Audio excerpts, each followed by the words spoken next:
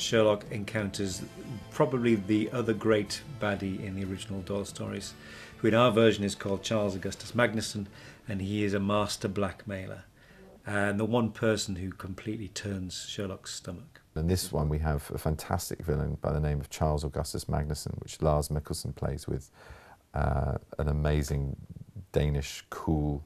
They had the idea of him maybe being Scandinavian. They sent me some texts and I just fell in love with it and it fitted me, you know, like a glove.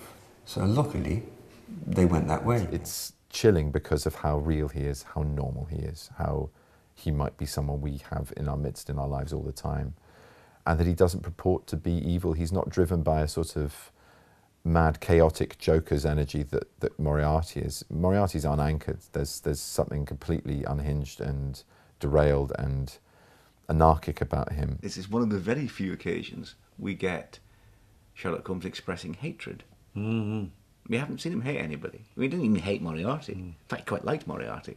Who else does he hate? The way he talks about Milverton. That it's a visceral reaction, which makes Milverton, or Magnussen as we have him, into a unique baddie. He's left most of what we would recognise as feelings behind years ago.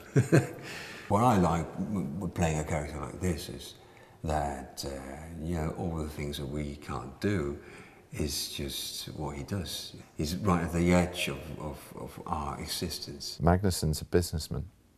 There's something very proper about what he does.